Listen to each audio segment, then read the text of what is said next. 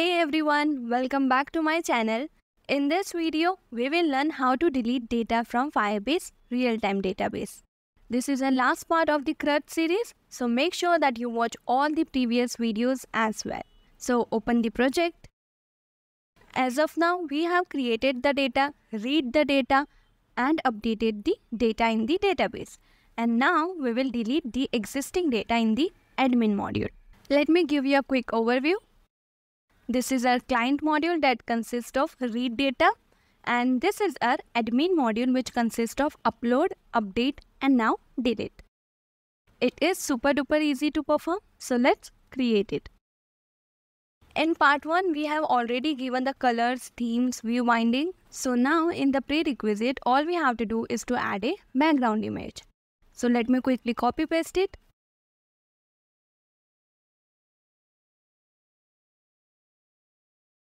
And done. Then as we are creating delete feature, so we will require delete activity. So let me quickly create it.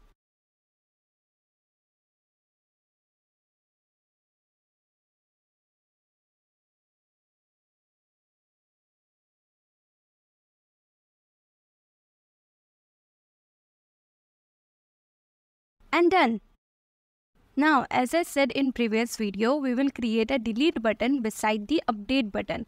So to do that, go to activity main.xml. I'll create a similar button over here by copy pasting it.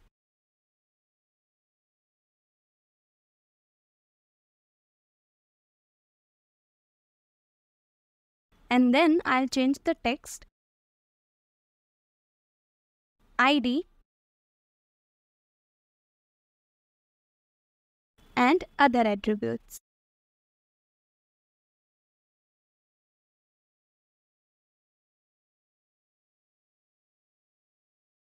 And done. Then go to activity delete.xml.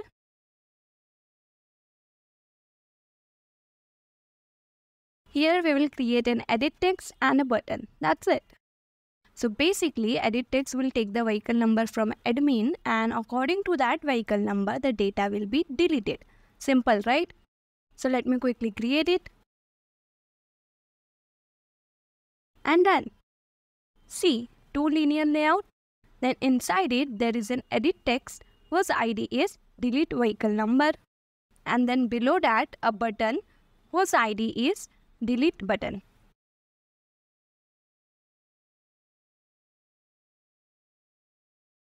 And that's it. Now we will set on-click listener on delete button that is present in activity main. So for that, go to main activity. I'll copy paste it. Then change the button name.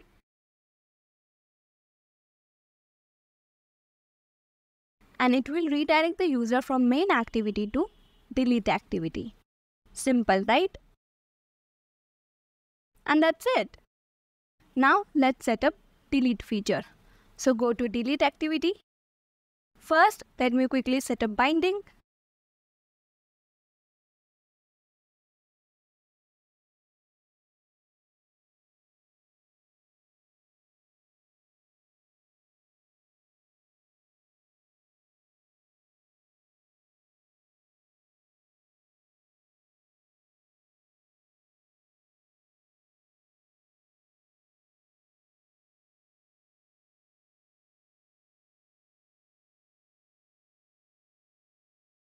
And done.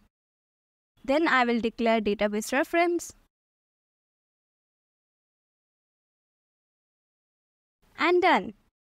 Now we will create a delete data function that will basically going to delete the data from the database. So let me quickly write it.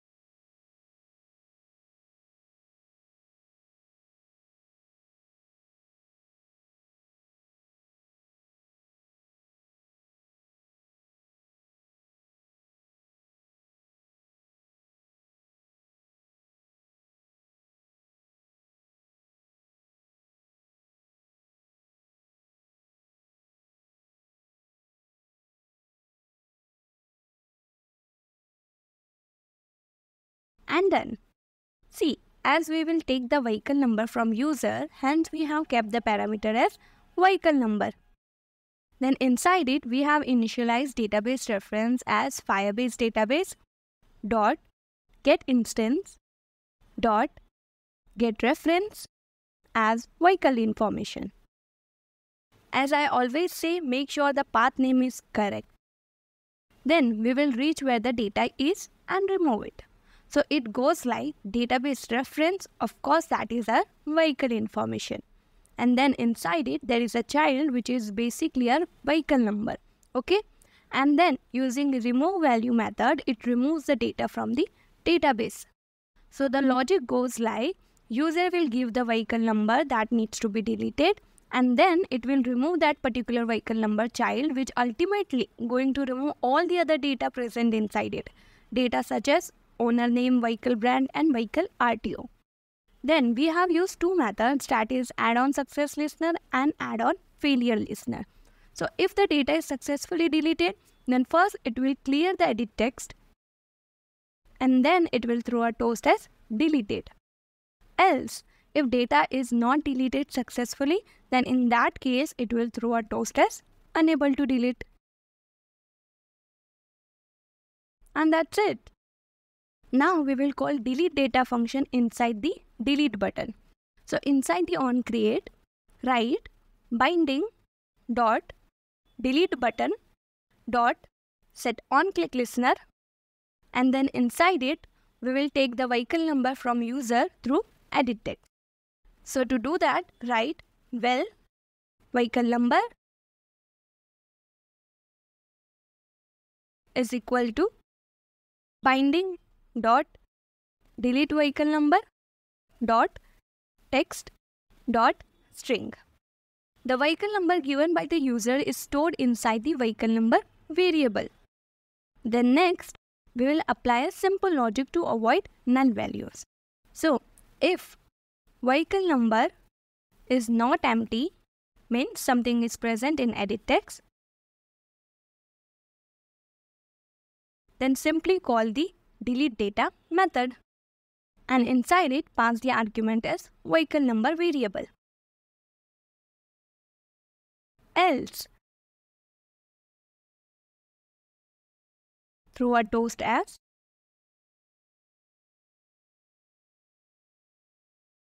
please enter vehicle number.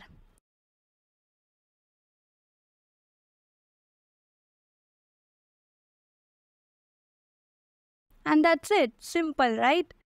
So we are done with the coding. Now let's run the app.